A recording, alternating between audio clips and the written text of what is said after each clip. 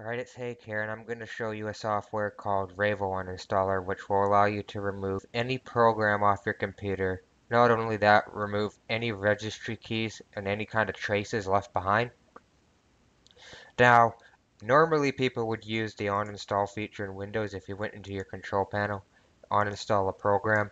So if you were to do it this way, say you want to uninstall anything, what will happen is it will uninstall a program, but it will leave traces behind with your registry and like registry traces, and it will also leave behind other parts of the software that don't get completely uninstalled when you're using the add and remove program feature. With Revo Uninstaller, this will actually completely remove the program along with any kind of registry trace and any kind of traces like files that normally don't get uninstalled by default. So you can get this Revo Uninstaller off the website. They're offering a 28-day working trial. I think it's a 30-day trial of the software. I think it's like $30 for the full version.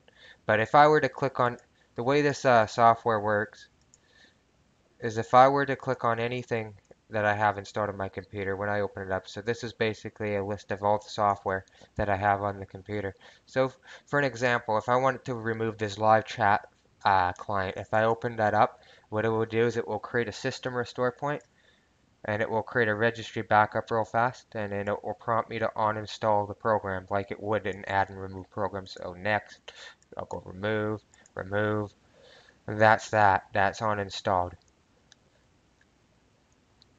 Alright, now with Revo Uninstaller, we have what's called this advanced option. So if you check this advanced option and click scan, it will scan for additional traces to that program and registry keys. So give it a moment. So here we have all the additional registry traces for this program. So what you want to do is you want to click select all and click delete. That will delete any kind of traces left behind that was not already uninstalled. Click yes. And then it's going to say found leftover files and folders. Again, click select all, delete.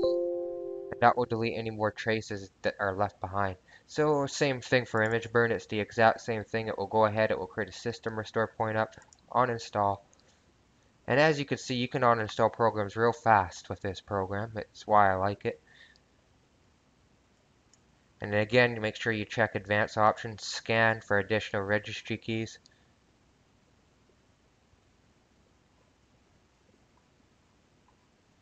Again, select all these registry entries because these are just left behind traces. Click delete. Are you sure you want to delete?